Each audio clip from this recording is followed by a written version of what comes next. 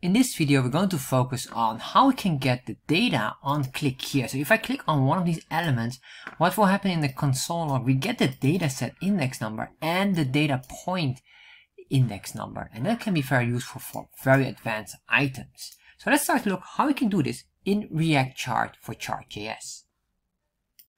So let's start to create the on-click on a line chart with React Chart. So the first thing that we need to do here is to start working with this item here and start to draw the line chart. So what I'm going to do here is quite simple. I'm just going to say here import, and we're going to import here basically the line, which will be eventually our line tag. And then we say here from, and what exactly is a string value of React Chartjs number 2 component. We want to make sure we have that component ready. So once we did that, what we want to do next is to import, and our import now will add up certain components or objects, and the one will be first of all chart as chart.js, comma. Then what I want to do here is I need the line element. So these are just basically what they say in Chartjs tree shakeable, meaning that you can add up individual elements. So I'm going to say here the category style, a scale, sorry, not the style, it's a scale, and this is basically for the x-axis. So then we have another one here, it's the linear scale, and the linear scale is for the y-axis.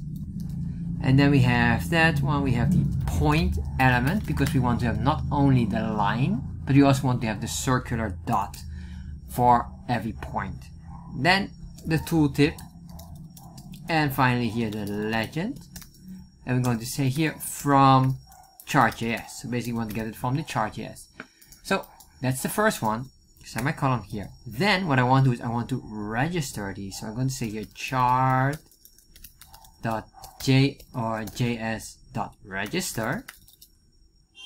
And then here we're just going to grab all of the items above here that we have. We just say add those up all together. Once we did that, what I want to do here, semicolon, that's fine. So now we have all of this, and of course if I save this, nothing happens yet. So now what we need to do is to draw the item, but what I will do is I put it in a div. I want to put it in a div here. So we have this div, and within this div we're going to put in basically the line item. I'm going to say here the line tag with capital L, and the reason why line here is basically because of this here. We import it as a line. So whatever this has as a name, that would eventually impact here the tag name. So now we have this, and what I want to do in here in the line object is to put in certain items. So here what I'm going to do is we're going to say the data object will be equal to data, and this is just a constant, but we have to assign it yet. So far it's not assigned. The next thing what I want to do here is the options, and the options will be equal this. There's a here options, and I think that should be more than enough for now. So if I save this, we get an error here, and the reason why we get the error is the data and the options are of course not defined. So let's start to define these. I'm going to say here enter, and we're going to put in here the following information. We're going to say here constant data, and this constant data will be equal to, and this is just basic items that I covered in my videos quite often. We have the content blocks. So we have here the data block. So we're going to say here the labels, and we can make this very simple. I'm going to say here Monday, Tuesday, and of course another string Wednesday, and that should be more than enough for this example.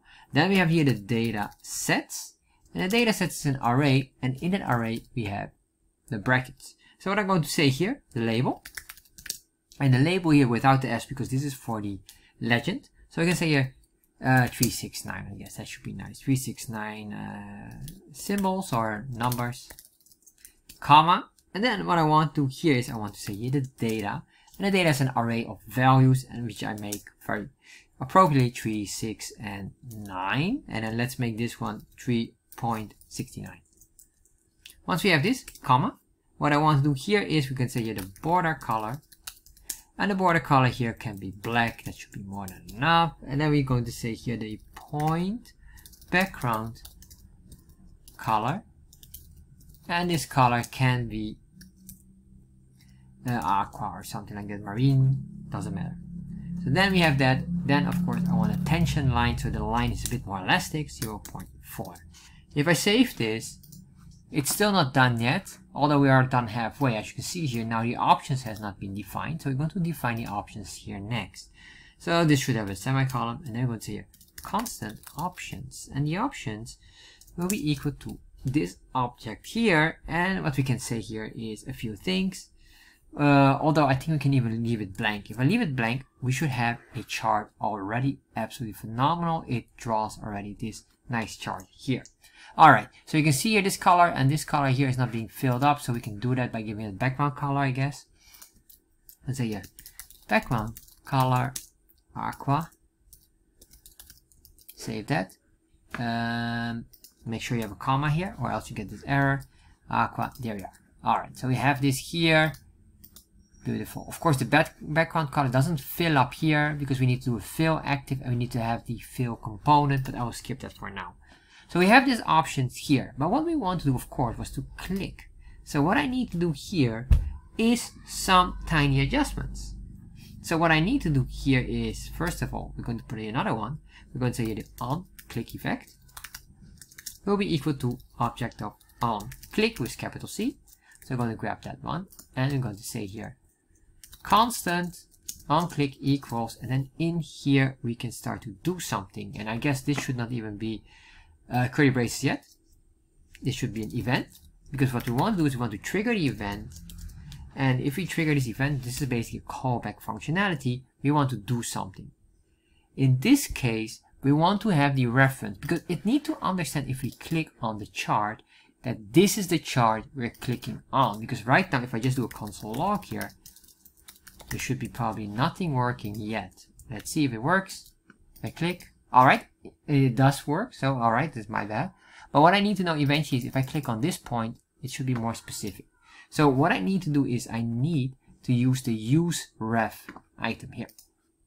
And what I want to do is I want to make this a ref. So I say ref, and this ref will be equal to chart ref. So I'm going to say a chart ref. And this chart ref, we have to define here. Well, let's do it here above. So I say constant chart ref will be equal to the use ref. And this, what it does is basically reference is on wherever we click on, that is the reference here. However, if I save this, we're not done yet because we get an error here. Use ref is not defined. It is defined, but what we're missing here, because this is like a functionality, we need to import this functionality here.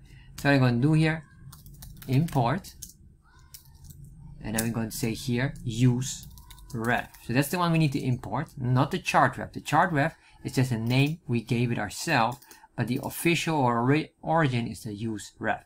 Alright, so we have the use ref, and I'm going to say that from React. That's it. Because this is an official React functionality. So now, if I click on this, we should have something. At least we don't get errors anymore, but we're not done here yet. So let's scroll down here. Because we get this event, it triggers the event. But now, what I want to do now is, I want to grab this chart ref, and let's put that in here now instead. Save that, refresh, and now if I click, you can see here, it grabs the chart. This is very important. Grabs the current position of the chart. So what are we clicking on? The chart objects, basically. So it grabs that information. This information is important because now we can track, for example, the index. Which index are we clicking on? So let's start to work on that. So I'm going to say here console log. And I'm going to use a built-in Chartjs functionality, which is get elements at event. So this functionality basically says get the element at the event, and the event in this case is this event, which is a click on click event. So on the event of click, we want to get an element, and more specifically, we want to get the element we're clicking on here. That's very important. So let's start to get that. So what we're going to say here, chart ref dot current. So basically we're saying, all right, we want to get the element of the event of whatever chart we're clicking on, the current details. And then we can say here, comma, the event. So it will get us or grab all the information, and this event is relative here. So this is very important. So if I save this, refresh, alright, interesting, we get here, get elements at event is not defined. And the reason why this is not defined, this is very important. I need to grab this, and we need to put this probably here above. So I'm going to scroll up here. You can say here a line, and I guess this is a built-in React Chartjs function as well. So that's why I put it in here. And then if I save this, we should have now a working model. There we are. As you can see here, if I click on the white space, look what's happened. There is no array. Length of 0, which is correct. Why is length of 0? Because we're not clicking on an element. What are we clicking on? It's on the canvas itself or in the chart area, but not on the element. So get the element, or let's see here, what's the term? Get element at the event. So what is the element? The element is basically these dots. Then when I click on that, on the event of click, we click on the element, which is the circle, we get details. And what are the details here? Let's open up here. You can see a data set 0 and index number 1, which is correct because this is index 0, index 1, and index 2. Alright, what I want to do now is I want to extract those data because that data can be useful for future projects. So I'm just going to show you how we can extract them. So we have this here, and what I want to do is I want to get the data set, index number, and the index. So we can see here, this is already 0. So basically, if I just copy this entire line here, put that in here, and just say here index 0, we're going one level deeper already. So if I click on this, there we are. So we already get the point element, and now I can just grab this data set here. So let's say dot data set. If I click on this, refresh, you should see here now we just get the 0 on number 46, and 46, that is correct.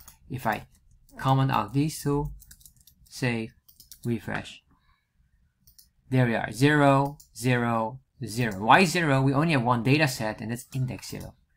So what I can do here now is I say here constant, and this is the data set index, and I cannot give it the exact name, so I'm going to say data set index number. Alright, so I'm just going to give it another name than data set index because it's already a reference to data set index. If we do this, we'll get an error if I use the same term here, so I'll just give something else. So this is slightly a variation. So then what I want to do is exactly the same here, constant, but now I want the data point, basically the index of the data point. How do we get there? Well, we have here, I guess, this item, but instead of data set index, I can just put in this here and just say here index. Alright, remember we had the one was data set index and the other was the index itself. So now we have both of those. Of course, if I save this, there's no console log for this, so I need to create a console log. And this console log should get the data here. So what I'm going to do is I'm going to say backtick. I'm going to do an ES6 concatenation, and then I'm going to say here the data set index is, and then we say here $, curly braces, index number. And then we say and dp, the data point, equals $, curly braces, and then within here, data point. There we are. Save, refresh. If I click on this, look at that. Alright, so you can see here now we get the details, but we get an error as well. So why we get this error? Let me explain. Because if we click on this, we get this information here, which is an index number. But if we click on the white space, that index number does not exist. So what I'm going to do here now is create an if statement to avoid the mistake on this. So I'm going to say if, and we're just going to grab this here.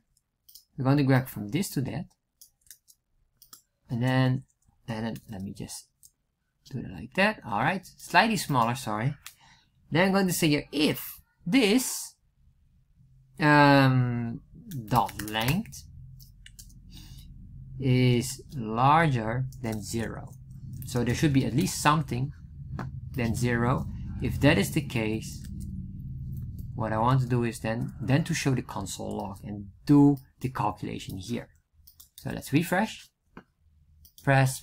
Alright, you see nothing works. But if I press on this, it does show here nicely the values. Index number 0, and then data point number 2. This is data point 1 and data point 0. And this is one of the ways how we can use on-click on a chart with these data points here, or these elements.